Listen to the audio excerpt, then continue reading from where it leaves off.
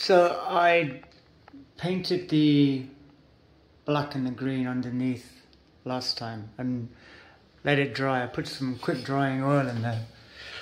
I'm using oil paints, and now I am just trying to lay out the composition. So I'm doing both at once. This is going to be like a repeated pattern, and then this is going to be something else.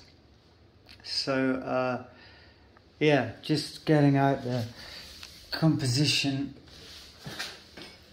and then I'll just start putting in a little bit of detail, and then I might start using some colour.